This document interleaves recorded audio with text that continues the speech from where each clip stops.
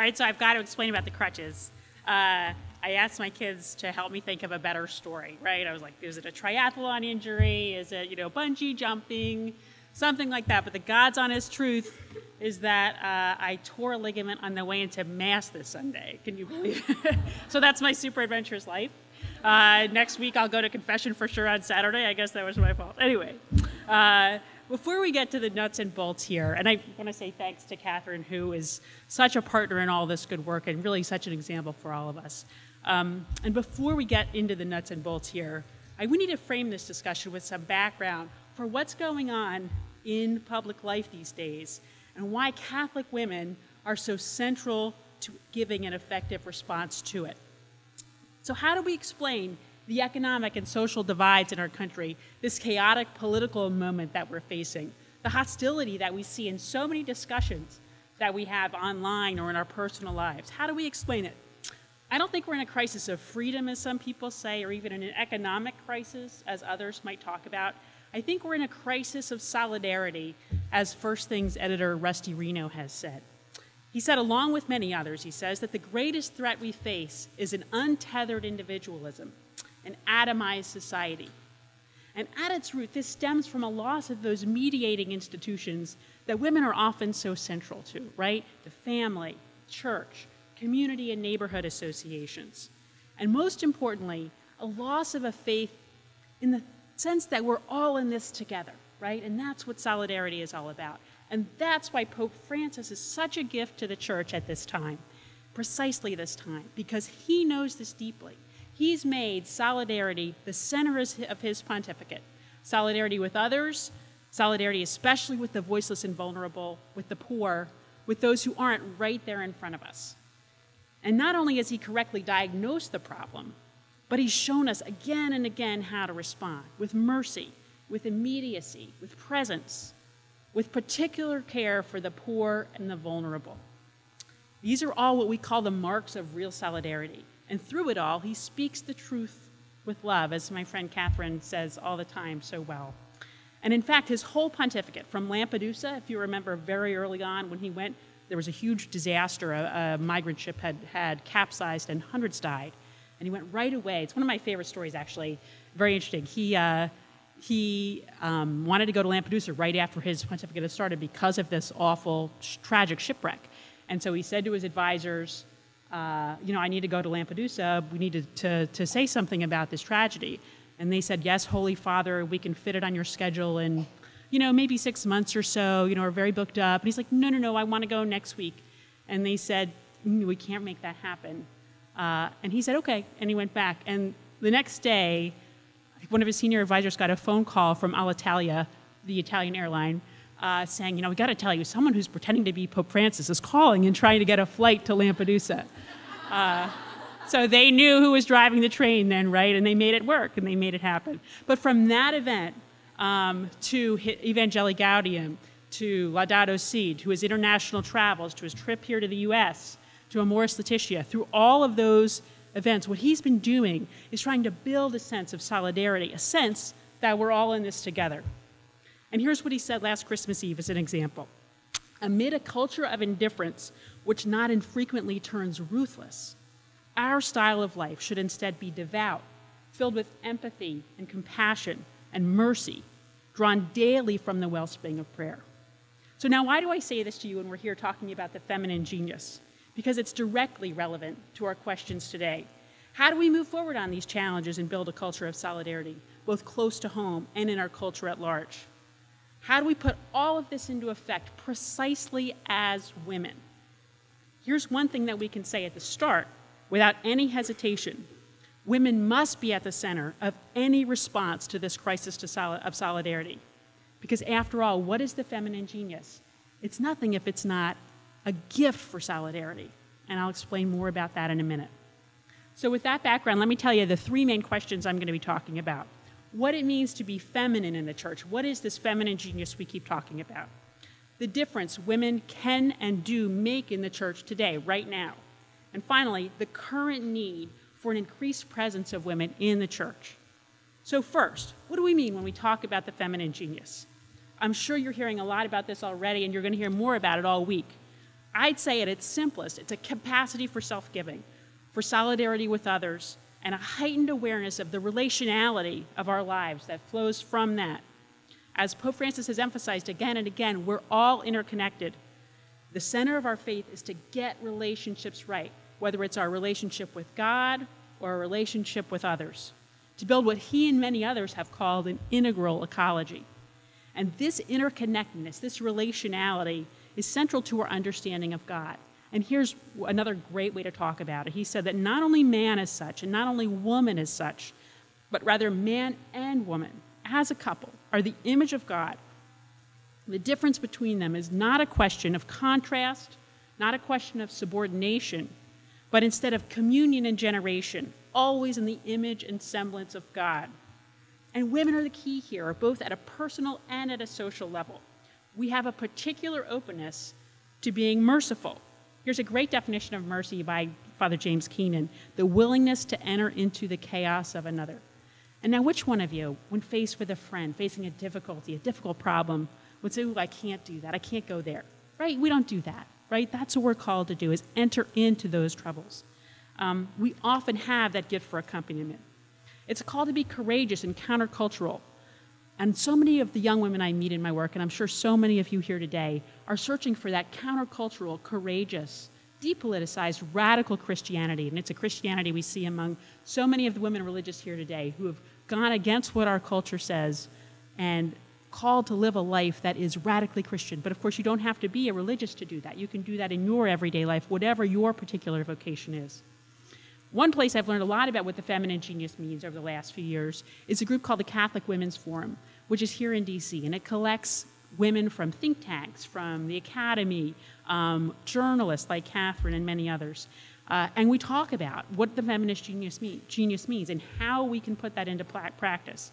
And one of the women there, Susan Selner Wright, gave what I think was a great definition. If the feminist genius means anything, she said, it means the capacity of women to see the both and where men see the either or, a resistance to the tendency to fix things rather than to accompany people while enduring them. So that's what we talk about. And what are the implications for this idea of feminine genius? Our creative task is to bring our particular gifts to create the circumstances where real community can be formed. Intuitively know what it means to live mercifully, to bring mercy to others. It should be part of everything we do and how we act. So how do we understand what mercy means? I think one of the first ways, that great video of the moms up there, right? I mean, one of the ways we know what mercy means is by looking to how mothers act. My mom, a great example from my life, is I was a teacher for a year after I graduated from college. And I thought, being young and coming from a lot of schooling, I thought I was just going to walk into this and knock it out of the park. And I'll remember when when I was leaving to go do this, my mom said to me, just remember that everyone in there is someone's child. Everyone in there is the most important person in the world to someone, to their mother. And I got to tell you, it changed my view of all those kids in my class who gave me such a hard time. And I had, really had to grow and learn how to teach. But through that, remembering that they were all people who had mothers who loved them so much, that's how I knew how to act mercifully in that situation. I see it in my class and with my kids these days. We have a first grade teacher who's taught every one of our 6 children how to read. She's wonderful. And I'll tell you, when our oldest went in there, I'd go into my conferences and I'd say, what can we do? And I'd be all nervous. It's my first time in here. And she would make me feel like our oldest child was the most special, the most gifted, everything. What a wonderful kid this was. And, we had issues, challenges, et cetera, but what a gift my daughter was to the world. And then my second child, also the most gifted, most special kid. And my third, and by about the fourth, I realized that every child in her classroom was gifted and special, and she treated them all with mercy, and she showed me how to do that as a mom. But let's also talk professionally about how women use and live mercy in their lives professionally. You've heard Helen here today, who's a good friend of mine and a colleague, and her tireless service to the church over years and years is such a witness to all of us about what it means to live the feminine genius. And I can tell you that not only in her professional life, but personally, she's constantly having people over to her house for dinner. Constantly, all of a sudden, there'll be a student from Australia who's living with them for 6 months because they wanted to study Catholicism at CUA or what have you.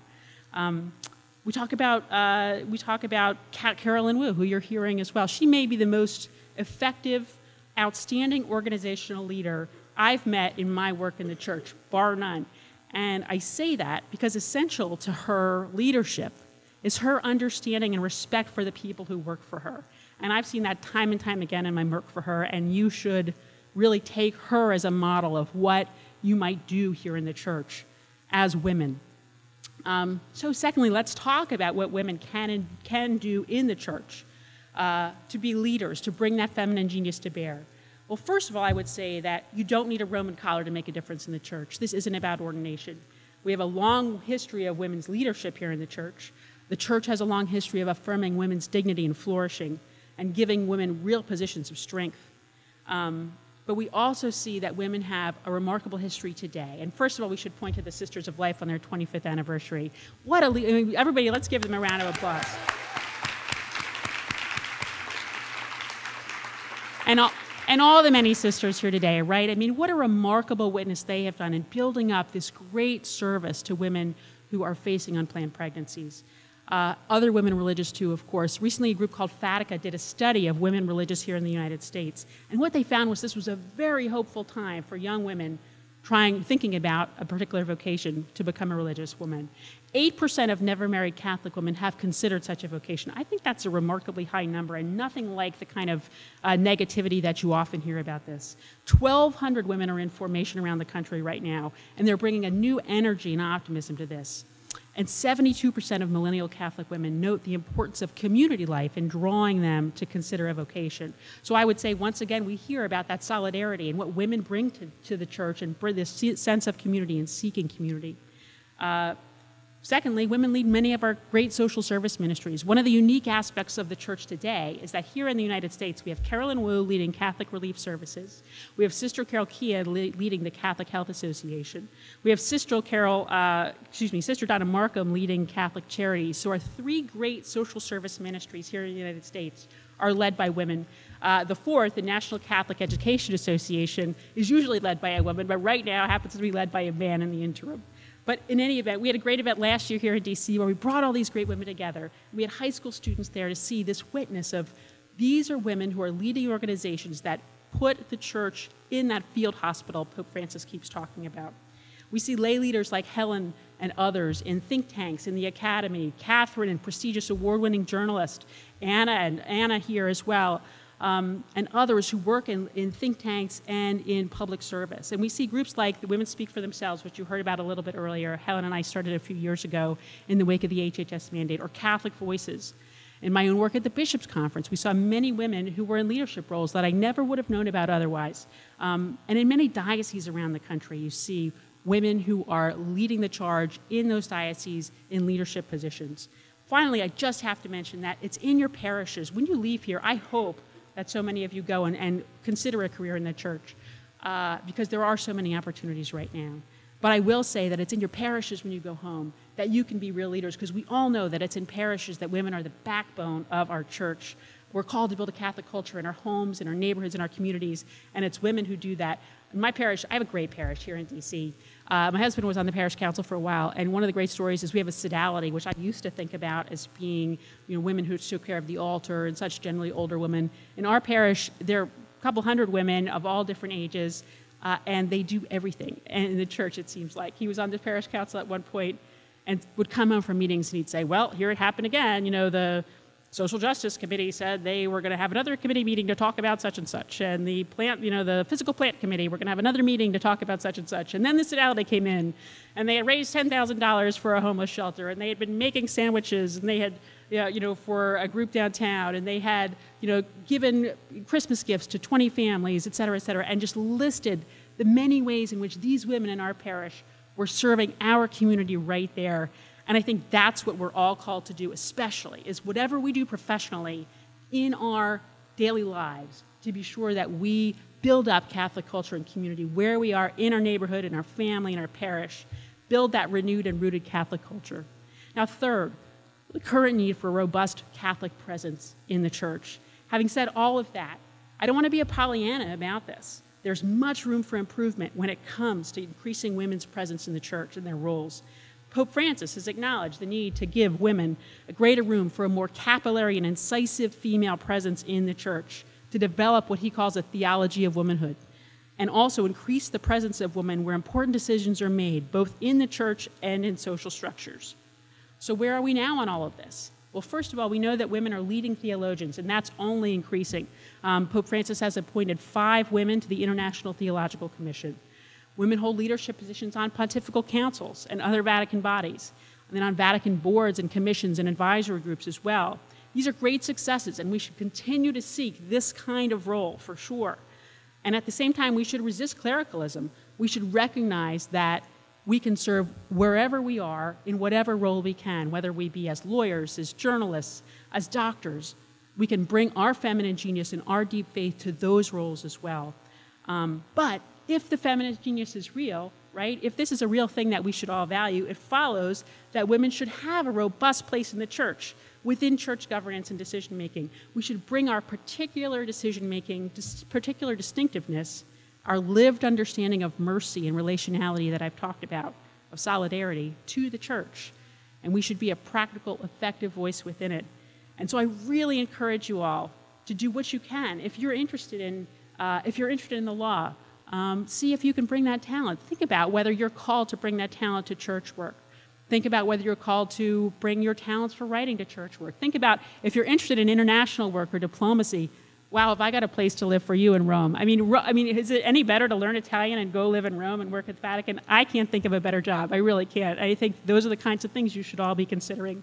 And at the same time, as we've talked about, think about transfiguring your everyday life with this feminine genius, with this understanding of mercy and solidarity. It's such an exciting time in the church. We have this crisis of solidarity in our society, but we also have Pope Francis pointing us in a direction how to resolve it, and specifically calling on women and our particular gifts of mercy and solidarity to step up at this time. St. John Paul II said the church is a home and a family for everyone, especially those who are heavy laden.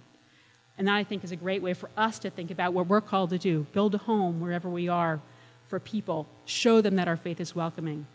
And Pope Francis has said, here's how we do it. Be grateful, be joyful, and be of use. I hope one of the ways that some of you choose to serve, choose to be of use, is within the church, because it's a great time to do so, and what an exciting opportunity. Thanks very much.